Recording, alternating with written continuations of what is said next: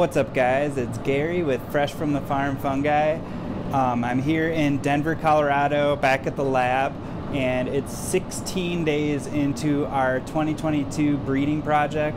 So I just want to say that I appreciate everyone out there who's following along. I'm really excited with some of the results that we have here, and I'm super excited to see what mushrooms come out.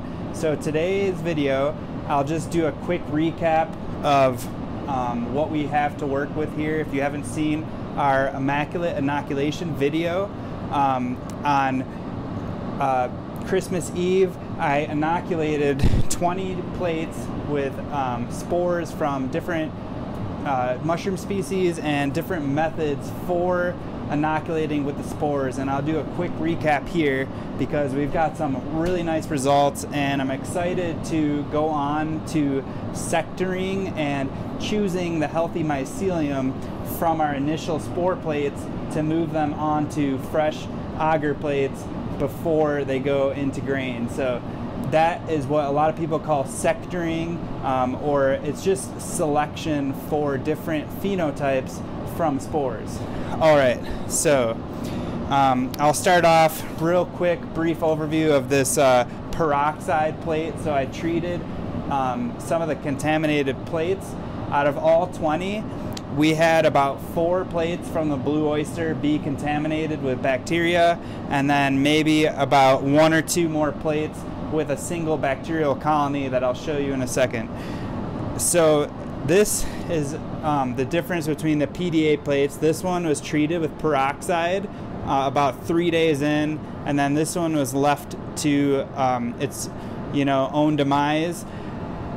I just wanted to see if any mushroom colonies would appear over a couple weeks, and we're still waiting. I'll still leave these plates for another week or so to see if any mushrooms will develop, but you can see that the hydrogen peroxide did get rid of the bacteria that was present. And then if you look at the MEA plates here, this is the peroxide treated plate, and it had some suspect mushroom colonies that never really developed, but then this is the untreated plate, and you can see there's definitely some trichoderma.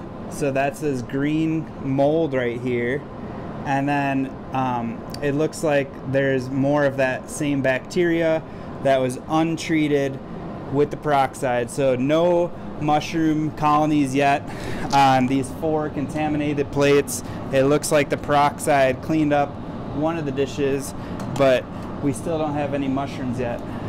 So that was probably the worst out of the 20 plates. And then I'll go through the rest of our results. So enoki, shiitake, and lion's mane, still no growth. However, you can see that there's no contamination. So that means that the spore prints were relatively clean, and we're still waiting for these to germinate. So this was an enoki streak. So I did a spore swab and went onto the petri dish without hydrating those spores, and I think that's going to cause a little bit of a delay in the germination of those spores.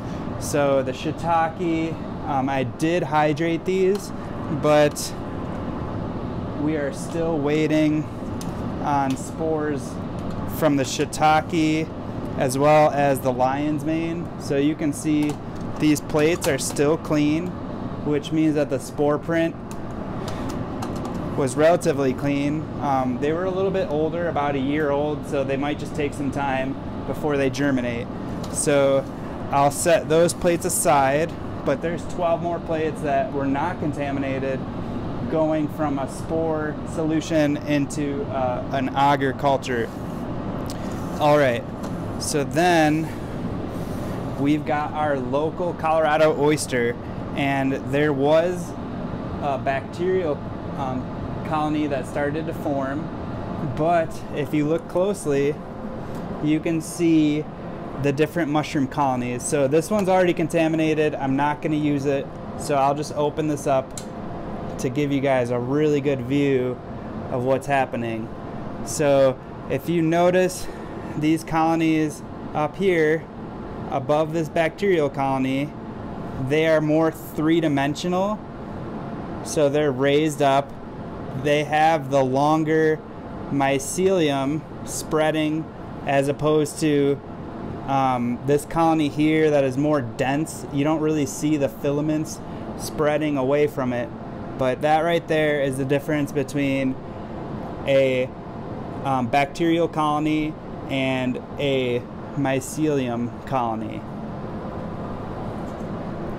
Alright, so I'll set that one off to the side, and you can see all of these different colonies forming. So there's a small chance that some of these single colonies can be haploids, which means they only have half of the genetic material. So this is a perfect time where you can isolate some of these smaller colonies on the periphery, put them onto their own agar plate, and then you can use those strategically to carefully cross with all the rest of the subsequent oyster haploids, and then you can carefully breed that way. But if you notice some of these colonies here that are touching, and look at how robust they are compared to these smaller colonies on the outskirts. And to me, that suggests that these colonies have already mated. So I can go ahead and select a region of that mycelium, and chances are likely that that one would fruit out with mushrooms.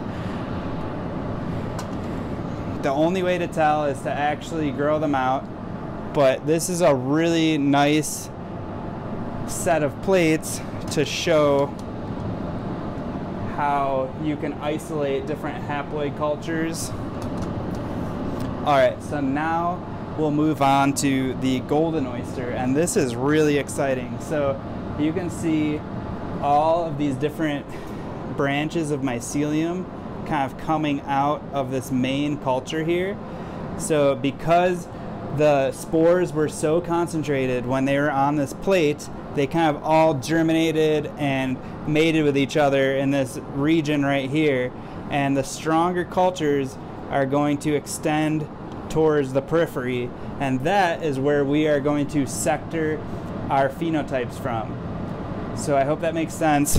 This plate had less spores, so there's more isolated cultures, and then this plate had a really high concentration of spores, and we're going to take different regions from the edge to create different phenotypes. So the same thing with the Pholiota Namiko.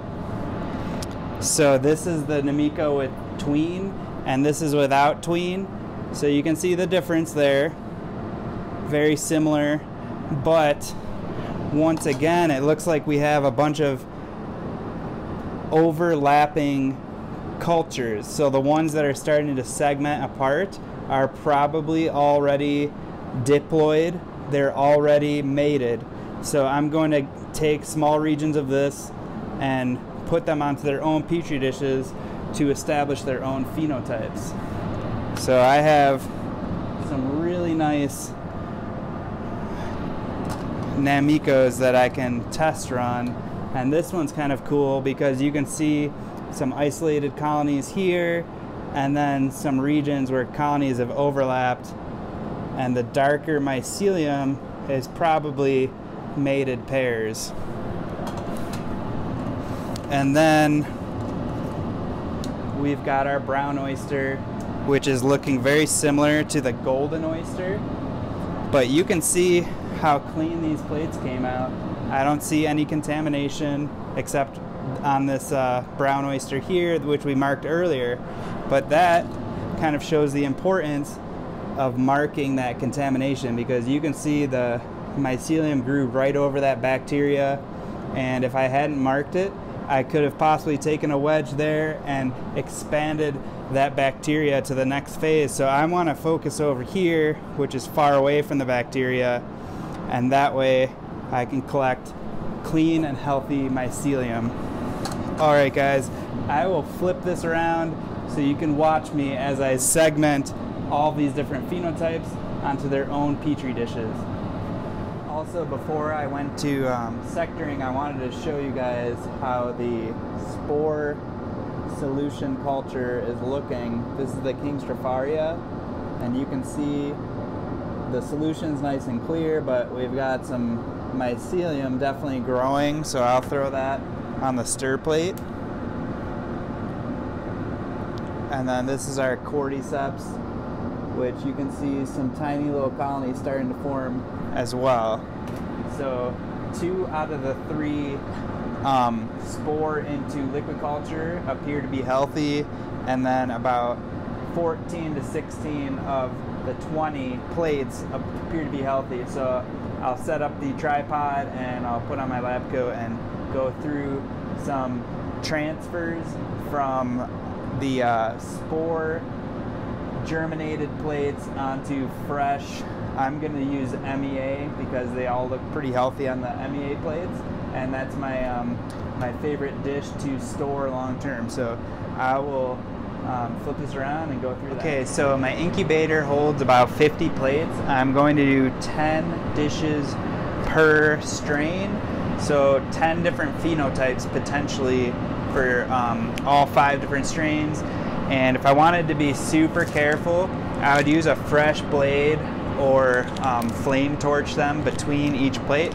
But I'm just going to use 1 blade and 1 scalpel per transfer, and then I'll show you guys what to look for in the next step in our next video. So this is just focusing on sectoring out different phenotypes and transferring them onto fresh plates.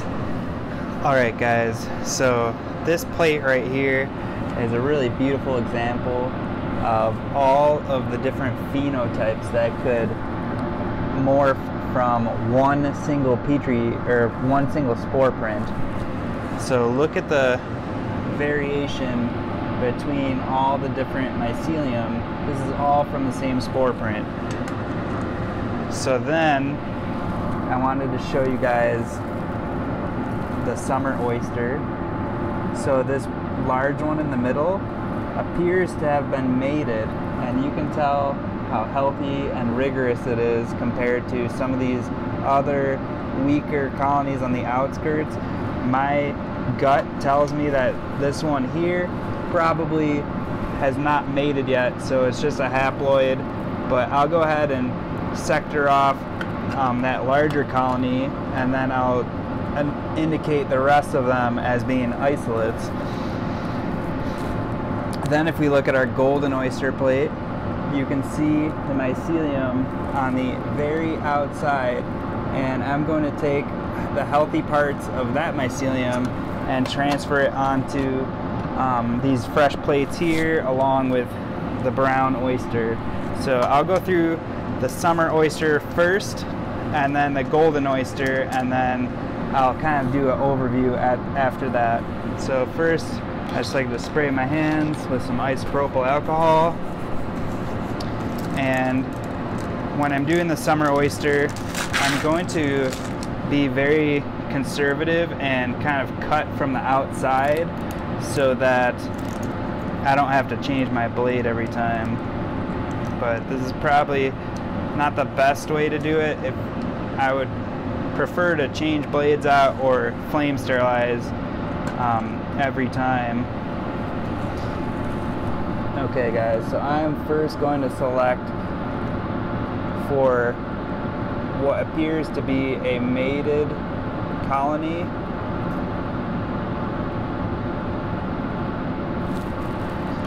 And then I'll just go ahead and transfer that onto a new plate. And then I will call this one Summer Oyster 1.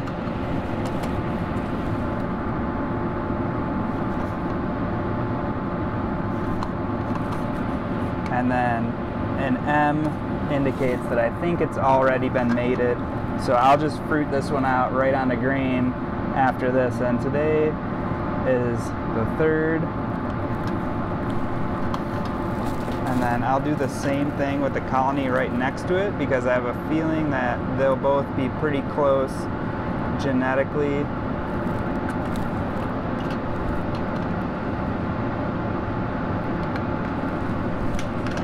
And I'll call this one Summer Oyster 2.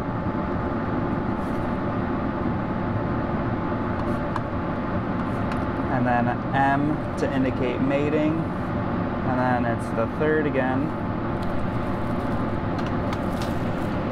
So then there's a few other colonies on this dish that look pretty promising. So I'll go ahead and select a couple that I think are probably in the top 10. So definitely that one in the corner. So these will be isolates or haploid colonies, presumably. And I'll try to just select that single colony, and then that will be isolate 1.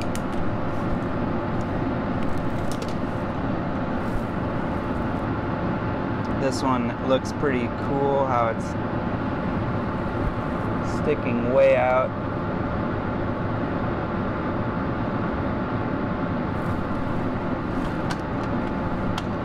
I think that if it reaches way out like that, it might be a good pinner looking for oxygen. So I like to select for some of the weirder ones, like this one here.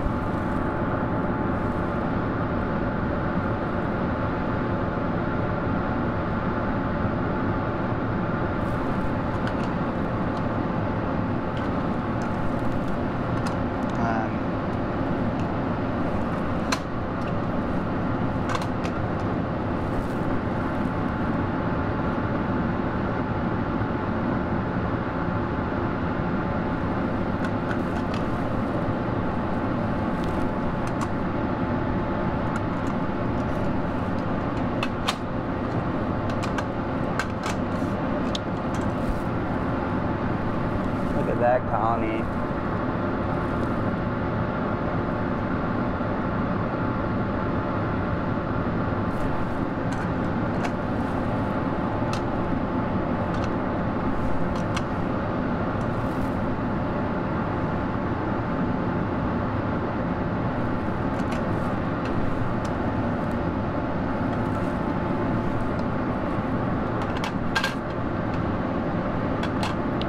Two left. This one has some nice colonies.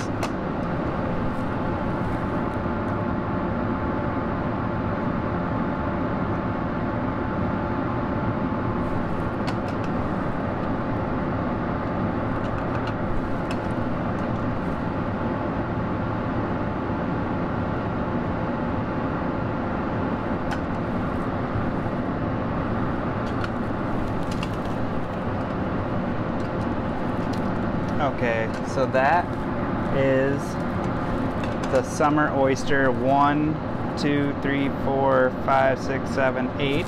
So I'll just finish that with 8. And then these are summer oyster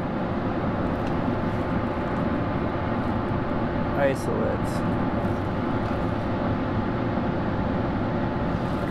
So then once these ones grow out, I'll strategically cross them with each other to produce mated pairings like these ones, and then while that's happening, I'll fruit these out to see if they're in fact mated pairings already.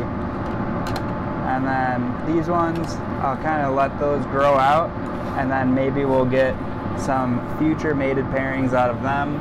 But for now, we have 2 mated pairings. Then we have 8 different isolates. And now I'm going to go into the golden oyster. So this one's different because it had a much higher concentration of spores. So you can see all the different mycelium at the edge, and that is what we're going to select for. So I've got this contaminated plate that I'm not really going to mess with that one.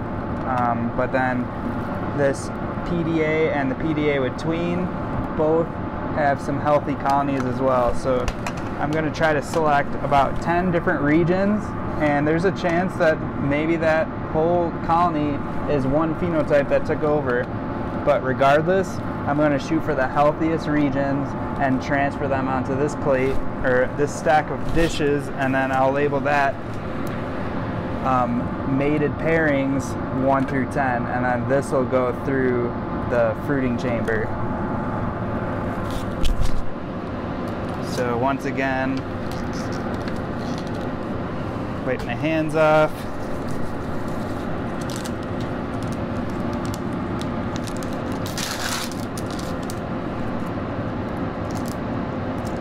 And I hope I can get a really clear shot.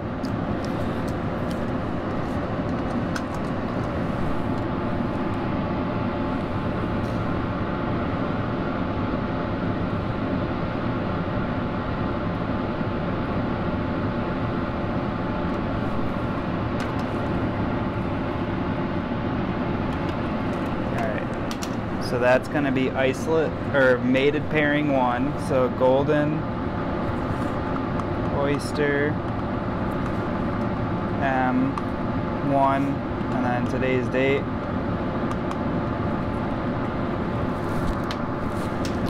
And I will go through and select a different region.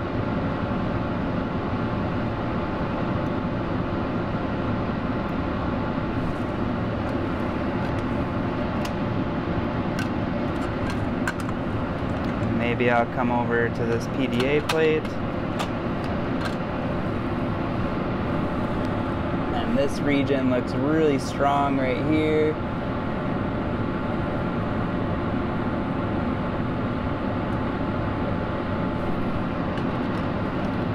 So I'll take my chances, and hopefully that's a good phenotype. And I'll go through and finish up the rest of these and label them accordingly.